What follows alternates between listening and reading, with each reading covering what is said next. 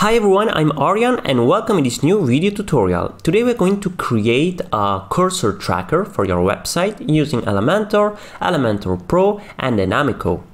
The plugins, you will find everything in the description of this video. I'm going to use as a theme, as always, Hello Theme.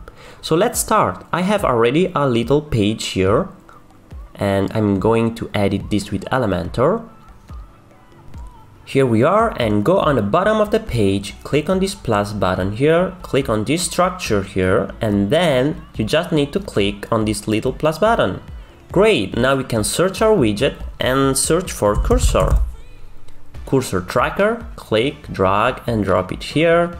And as you can see on the left, you have all your settings and my cursor is working fine. So let's change the dimension of it to 80, so it's bigger now, and then I'm going also to change the fill color to black so you can see it well. Nice. You can change the stroke, opacity and whatever. As you can see, we have also scroll progress, and I will show you right away how it works. Just choose a stroke width here and I'm going to add a 10 and the progress color will be green. Nice. Now, if I scroll on the top of the page, look what happened. There is this bar that changed and this is pretty cool. Now, let's say I want a mouse hover effect on this button here. So I need to click here on the left side and click on hover. And as you can see, there is a little class here for your elements, and I'm going to copy this. Select the element, like the click here button. And then go on advanced and CSS classes. I will paste the code. Great. Now I'm going back to my cursor settings. Click on this again.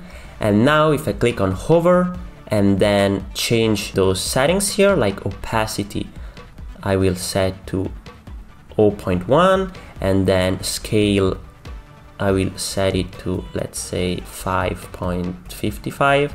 And what happens? If I mouse hover, normally should change, but it's not changing. This because we need to update the page and refresh it. So going to update this, refresh the page.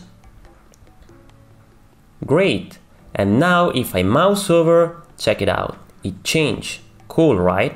If I scroll, we have the green bar, so everything's working fine. If you want to do this for an image, for another text, you just need to select the image, for example, and then go on advanced and paste again the code, like this. Now, of course, nothing happens. You need to update the page and then refresh the whole page. And now, if I mouse over on my image, this changes. Nice. Let's style a little bit better our cursor now. So let's go to the bottom, click on this gray bar.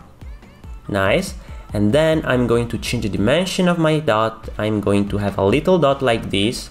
And then I will disable the scroll page. Not a big fan of the scroll progress bar. And then, as you can see now, it changes.